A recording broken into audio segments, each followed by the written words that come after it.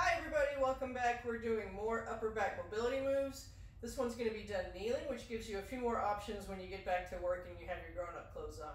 Okay, so we're going to be kneeling with our front leg, the inside leg closest to the wall is going to be planted in front of us, like we're, I don't know, serenading somebody or asking for that ring. It's all about that ring. So you're going to put a spacer between you and the wall. I'm using a 6-inch foam roller here. You could just as easily use a throw pillow, a soccer ball, whatever you've got handy. The larger the item, the easier this is.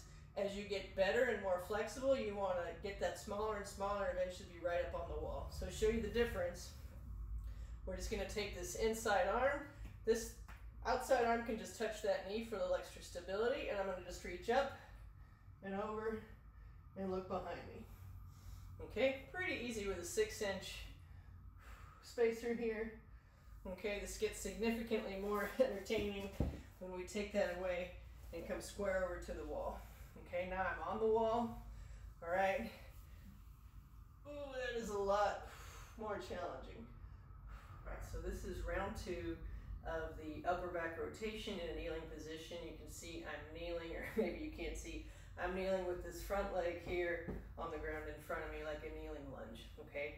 This leg is flush up on the wall now. We took away that 6-inch spacer, so this is gonna be a lot harder to get rotation here because there's not a lot of space between me and the wall.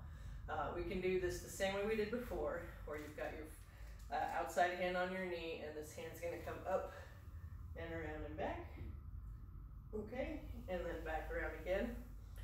Or even harder, challenge mode is going to be make little butterfly hands behind your head here and try to avoid, as you turn here, doing a whole big side bend away, right? Let's try to get rotation instead. So you're going to reach that elbow up and back and try to get it off the wall if you really want to challenge yourself, and then back again. You're going to have to side bend a little, but don't give me one of these like a bad robot, okay? So again, we can have a hand here and turn, and again, remember to reach behind you and really work on that expansion feeling, where we can have elbows up here, elbow up, swing around, and back.